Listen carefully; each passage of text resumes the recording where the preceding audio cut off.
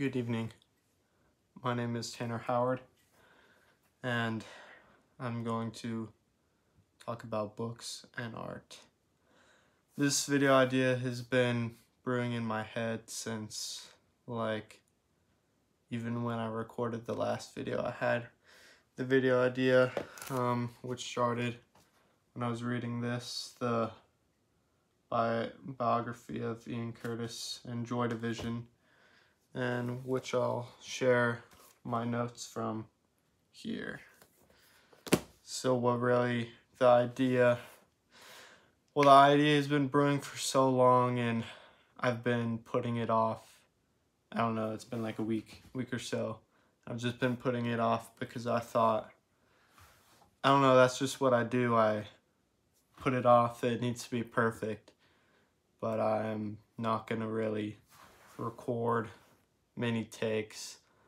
I'm just gonna record. I'm turning the camera on, I'm speaking, and it's not gonna be how I really want it. I'm probably gonna stutter. It's gonna take me videos to figure out what I'm doing. I hope this setup is decent. I acquired this bookshelf and painted this bookshelf pink, which I'm excited about.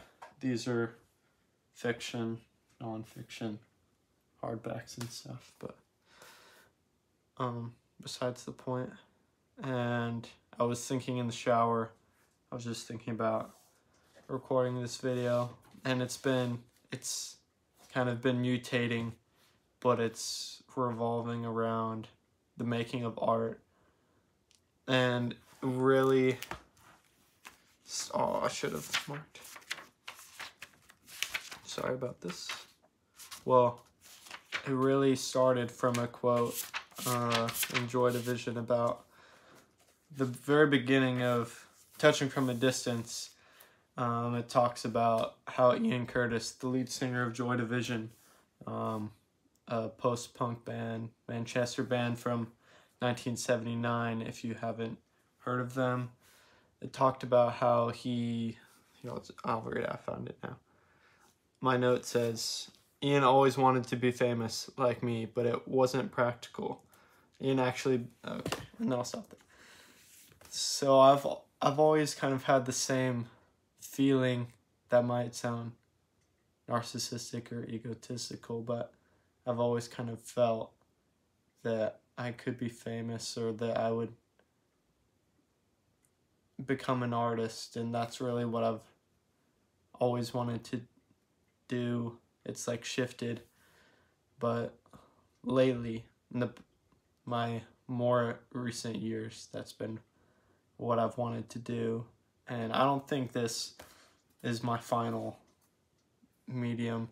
I don't think I have a career in being a YouTuber, but it could give me a platform. But what I was saying about letting ideas brew, like I have short story ideas, I have ideas, I'll just let them sit and I won't work on them, and I'll just hope that one day it'll make itself and I'll mature and I'll have experiences and then I'll have stories to tell. But I'm just sitting down and recording this video because I kind of just need to start really making art if I'm gonna be an artist. I think I need to stop bitching around. I think I need to just get to it, and it's not going to be perfect whatever I put out, and I have the awareness of that I'll get better over time, but I need to start doing it. And so Ian and making challenging art is what I'm going to be talking about.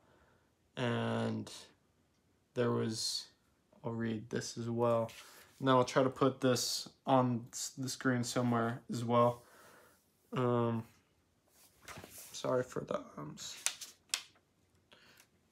On page 88, it talked about how Deborah, his wife, wasn't allowed to play at wasn't allowed to come to the shows that they were playing at after Ian and the band started to accumulate a bit of success.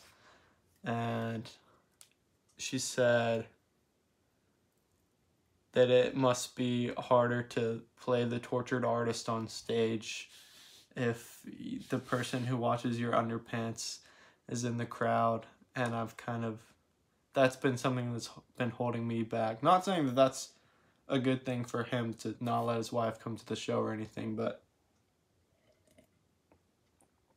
like what's kind of stopping me from making art is it's very vulnerable. You're putting yourself out there, and it's some of the things that I think of like art, like I would want to put in a story, or like kind of could be judged as antisocial. And when you're just starting, it seems like everyone is gonna really think you're weird.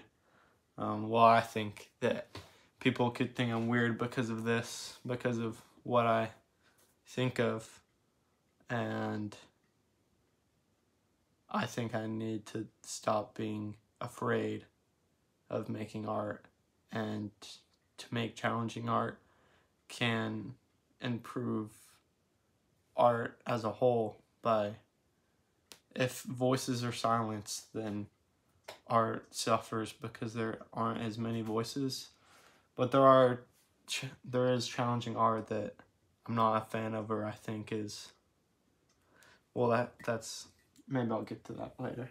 And then it kind of morphed because I was reading the introduction to Tropic of Cancer, Henry Miller's Tropic of Cancer, and it was talking about how he writes about sex like it's like no other author. He really just puts it all out there, and it's so like he's not bothered by it.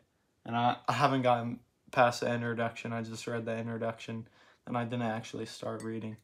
But I think that's really cool how he can just like not be fazed by what people would think of him.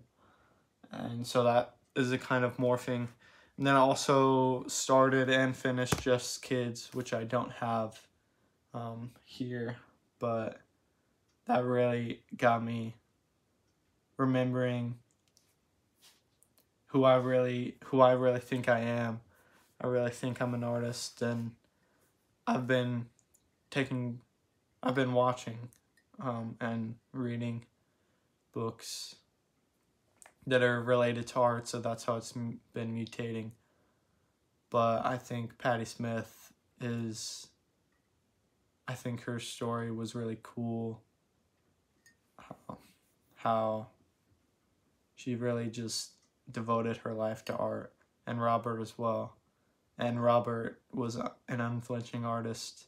He, like, his art that he put out was definitely could be deemed by some people as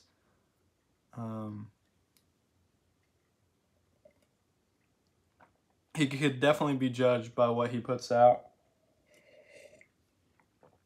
And I just want to be an artist. I just want to write.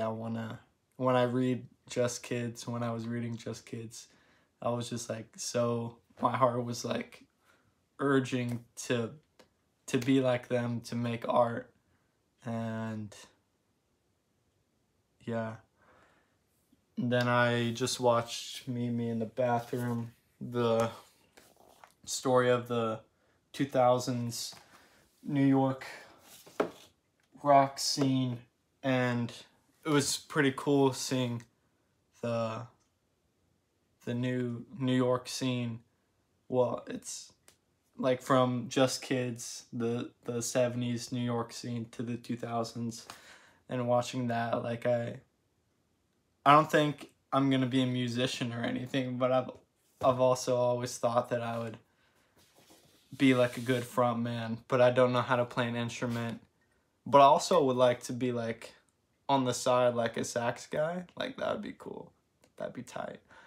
I just wanna, and it's not even about the fame. Like in the documentary it showed how that like kind of got to some of the artists, like the fame was like too much. And I don't really want to be famous, but I just want to make meaning of my life. And I think that a lot of things are meaningless. I think my days are kind of, I don't really know what I'm doing, and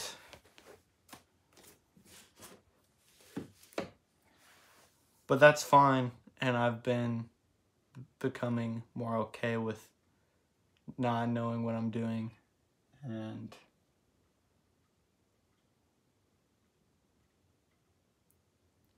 I feel like reading and is kind of, and doing school even, it's like nice to acquire knowledge, but like it's all, in a way, it's kind of vain.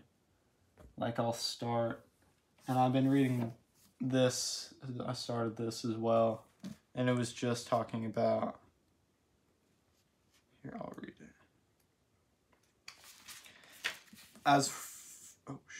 The question, what are you gonna do when it is cast in your face, is like an abyss in front of you that keeps moving ahead with each step you take. I definitely relate to that. Like, that's, in high school, I would always hate when people would ask me that question, because I really didn't know, and I kind of don't know. But I'm also sure that everything's gonna be alright. And even though I think of these things as gaining knowledge is nice, and gaining wisdom and all is nice, but what will it all mean in the end to me?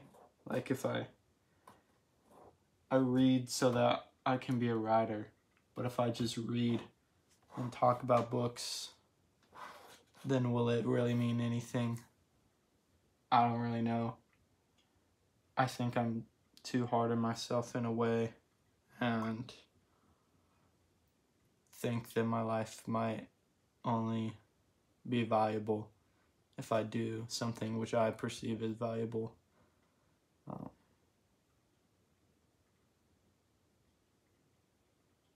I want to make something that I'm proud of. I want it